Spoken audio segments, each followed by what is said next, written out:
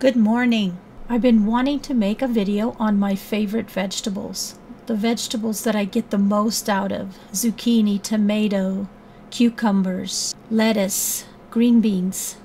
These are the vegetables that I would call my survival vegetables because I can eat off of them throughout the whole season. Tomatoes are my number one plant in the garden. I plant a vine variety which grows all season. And if I keep them pruned, I get so many more tomatoes. I plant my tomatoes vertically, which makes it so I can plant them 9 inches apart. Normally you would plant them 2.5 feet apart. So with a small amount of space, you can get a lot more tomatoes. All right, let's go to my second favorite, cucumbers. I don't know what to say about cucumbers except for you get a tremendous amount of cucumbers. They're so giving. I pick cucumbers every day. If I leave 1 or 2 days without picking, I get wagons full of cucumbers. They will give you plenty of food to feed your family. They're easy to grow. To get this many cucumbers, I have about 30 cucumber plants in my garden, but when I plant them vertically, you can plant them 9 inches apart. Cucumbers are a little bit harder to transplant. Tomatoes are like super easy to transplant, but you can still do it. I just start them in a little bit bigger pot and handle them with lots of care. There are tons of different varieties of vine cucumbers. There's pickling cucumbers. The ones I grow the most are the ones that grow about from 10 inches to a foot long. That way you can harvest just a few to feed your family. Okay, here are just a few of my plants. You see the string. I use tomato twine and tomato clips to hold them up.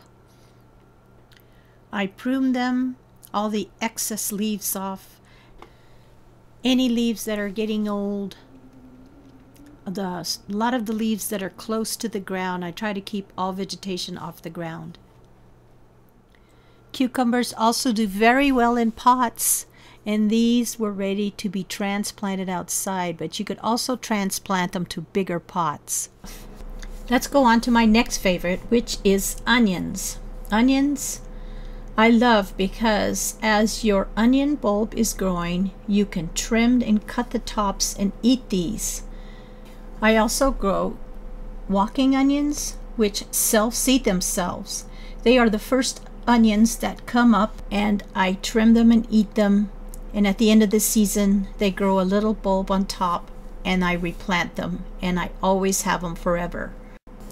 Zucchini is a must-have vegetable for your survival garden. There are so many different varieties. You can use them in so many different ways. You can eat them raw, slice them and fry them. You can chop them, put them into stews, stir fry them, shred them, make zucchini bread, and you get zucchini throughout the whole season. You'll always get more zucchini than you want, and that's the kind of vegetable that we want to grow right now. Something that can feed our family and everybody else. If I had to reorganize my video, it'd be tomatoes, zucchini, cucumbers, and onions so far in the video as far as preference. I start my lettuce. Well, I start everything indoors, and lettuce is one of them to start. And usually I can start eating my lettuce before I even plant them outside. The same with chard. Here's red and white. Dart them under lights and then plant them in pots. They seem to do well near a window. As they start to grow, you'll be able to harvest 2 to 3 leaves off of each plant, and it starts out a nice little small pile of greens, and then it grows into a larger pile of greens. And as the plant grows from the center, you keep harvesting the outer leaves. This also applies to the lettuce. Now you see these plants have gotten quite large. They are still indoors. They're still feeding my family. If I want and I get tired of them, I can plant them outside. The leaves are larger. I get quite a bit more, and you can eat the stems. Even though this one is planted in a very small pot, it's given me a lot of food. We like to eat them in stir fries. We like to eat them with our scrambled eggs. We like to chop it up with onions and other vegetables and make pancakes. Especially this plant, it's pak choi. I really enjoy it. It has a mild flavor and it's great for stir fry. As you can see, I have trimmed these plants, the outer leaves, and they keep growing from the inside. When my garden beds are ready outside and it's not freezing, I plant my lettuce. They enjoy the cool weather and they do quite well after transplanting. I also plant them in my greenhouse, and in a very small space I can grow quite a large amount of greens. As you can see, the pak choi has gotten quite large leaves after I plant them outside, and this little bunch in my hand are when they've started to go to seed. And I really like this. I clip them and eat them like broccoli. Pak choi is a fast-growing plant. You keep harvesting the leaves. It likes cold weather, and it gives you lots of greens. Okay, I've only got this one picture of green beans, but I would add green beans to my list. Bush beans grow in a very small space, kind of a compact plant, and gives you a lot of green beans for every bush. Green beans also have a vine variety that is a really good producer also. If you like growing things vertically and you have the space, that's another good choice. I have a couple more that I felt I needed to add to this video, and the first one is carrots. Now, carrots is something that takes a long time, and you get most of it at the end of the season, but it does store well over the winter. I pulled these carrots. These are Scarlet Nate. I did not thin them, so I got a lot of small ones. They have a nice little blunt end so they don't break, which is really nice. I pulled these so I could process them.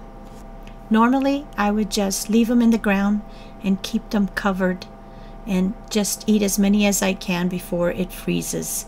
Then I store the rest of them in my garage. And I also store some in a plastic bag in my refrigerator. This is my carrot experiments. In this little box was full of carrots that I planted at the beginning of the season. And I kept eating them, and then I decided to leave some throughout the winter.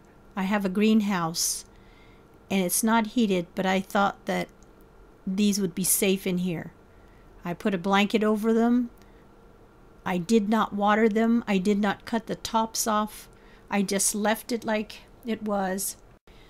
Now it's the end of March, and I still have a few carrots left. So they did last throughout the winter. I didn't have to do anything to them except for throw a blanket on them. And I've been eating carrots all winter. So this year I'm going to do the same thing again. It will be my little winter stash. Alright, I live in Idaho, so I usually don't plant potatoes, but I figured I better learn how. So I took a small space and I planted some red potatoes just to see if I could. In my sand and sawdust soil, they grew really well and they did well. Just go down to the nursery at the beginning of the year when they get in their seed potatoes. I have a good friend that plants them in straw, and I know you can also plant them in pots. Winter squash is another plant that does really well. The two most favorite that I have are butternut squash. There's a little bit of seeds inside and lots of meat. Also, easy to cut through. Spaghetti squash is another one that has a soft skin. You can steam it and shred it and eat it as hash browns or spaghetti.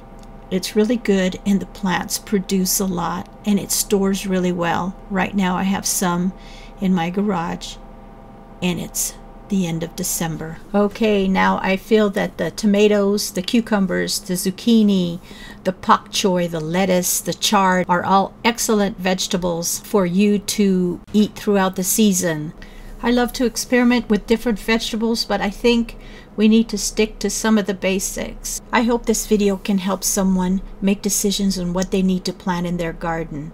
These are the vegetables that I plant every year, and I always get way more vegetables than I need. Now is the time to start thinking about your garden. What are you going to plant? Get your seeds now. If you're going to start your own plants, you need to get your seeds early. They might not have any seeds next year. We don't know what's going to happen.